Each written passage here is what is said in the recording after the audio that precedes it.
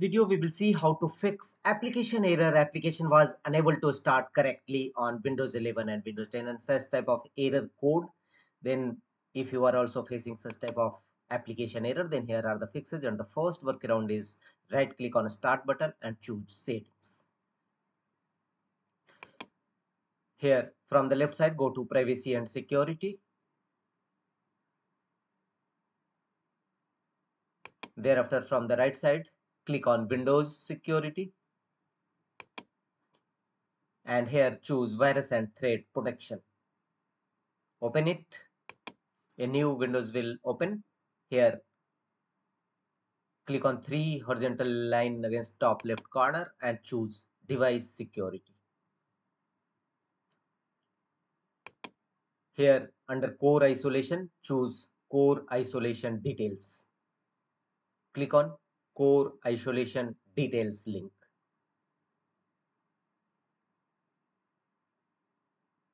And here you will find the option memory integrity. Disable this feature.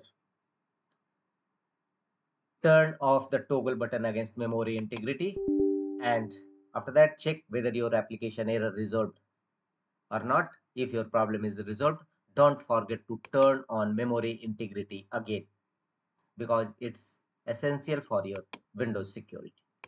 And check whether your error is resolved or not. If not, go to the next fixes. The next one is go to Windows search and type CMD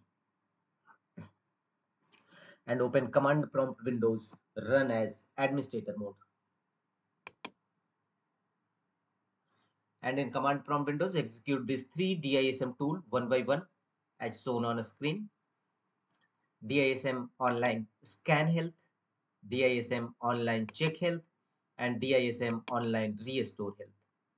Execute all these three commands one by one, followed by enter key on each time.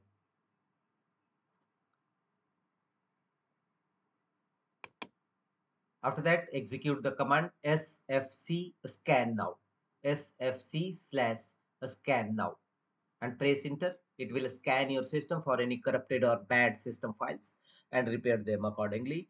Wait till 100% verification complete. After that, restart your system and check whether your application error resolved or not. If not, go to the next fixes. Open control panel in your system. Here go to program and features, and here look for your problematic app which having issues and errors. Simply uninstall it and reinstall a fresh version of this app. So reinstall your problematic app.